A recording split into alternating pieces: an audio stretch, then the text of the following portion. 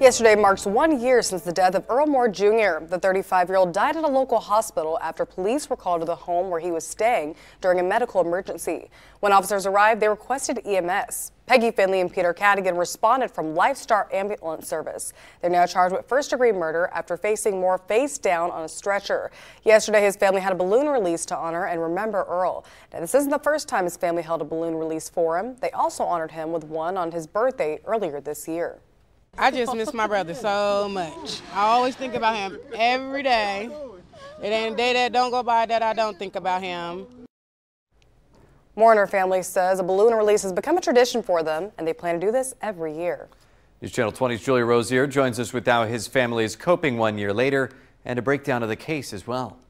On December 18, 2022 at 1:59 a.m., Springfield police received a call to the 1100 block of North 11th Street. The original dispatch call indicated there were multiple. After police arrived, one individual said there were no weapons in the home and that Moore was hallucinating due to alcohol withdrawals. At 2:07 a.m., the SPD officers called for an ambulance for Moore. 10 minutes later, EMS workers from Lifestar Ambulance Service, Peggy Finley and Peter Cadigan, arrived at the home. The officers' body camera footage showed Finley speaking harshly with Moore. You know what? I am not playing.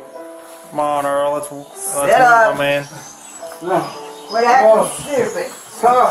Sit up.